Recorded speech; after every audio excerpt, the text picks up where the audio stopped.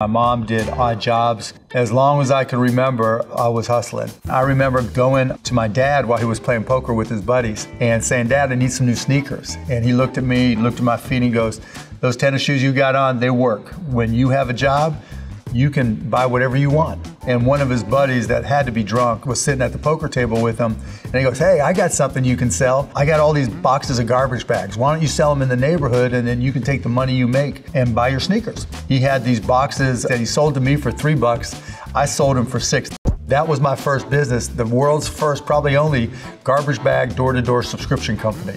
As I started to get older and got into high school in particular, I realized that high school wasn't my jam, that I wanted to learn as much as I could about business. I started taking classes at night at the University of Pittsburgh when I was 16.